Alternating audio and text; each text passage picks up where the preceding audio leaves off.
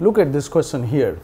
A string ABCD attached to two fixed points A and D has two weights 1500 Newton and W each attached at B and C respectively.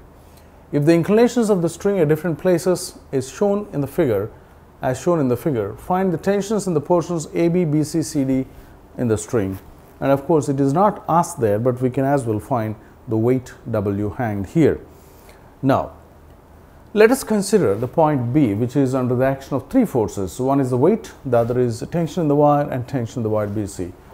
So, let us represent the forces. The weight acting downwards, whose value is 1500 Newton, and let the tension in this wire is a pull T1 and the tension in this wire is a pull to the right T2. So, these are the three forces here. And now, let us go and think about the angles here between the forces. If I extend this line up, we know this is 70 degrees, so the remaining is equal to 110 degree. This is 45 here, so we understand this is also 45. And since this is 45, total is 180, so 180 minus 45, the remaining angle is going to be 135. So, we know all the angles here. Now, let us go for the second junction here.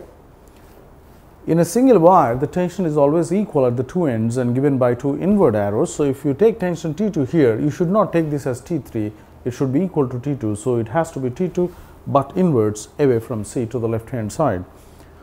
Let the tension in the other wire is T3, which is a pull towards D from C to D, and the weight is unknown, that is W. So, these are again three forces keeping the particle in equilibrium. So, let us represent the angles here. If you extend this line here, this angle is 60, so this is going to be 60.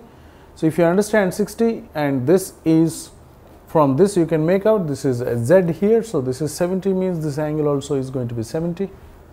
Total is 180, out of which 70, so remaining angle is 110.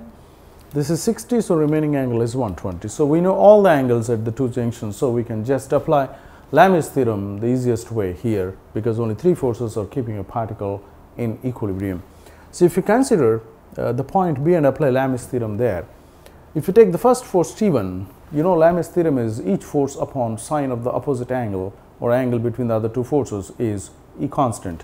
So, here T1 upon sine of opposite angle 70 is equal to T2 upon sine of opposite angle 150 is equal to W 1500 upon sine of opposite angle 100 plus 110 plus 45, that is 155.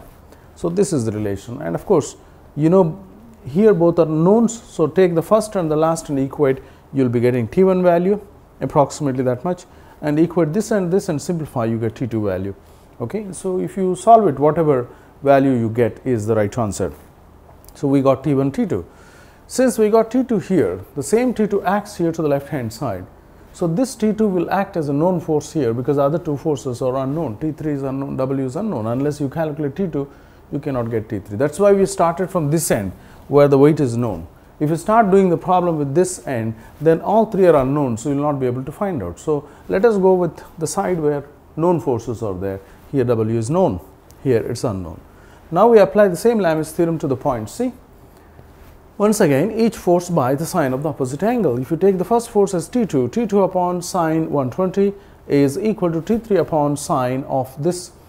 For this is the angle, this angle is 110. T3 upon sine 110 is equal to W upon sine of this plus this is sine 130, because it is 60 plus 70 is 130. So, again T2 is known, you can make use of this T2 here. I have not substituted, but you can take this here. So, both are known.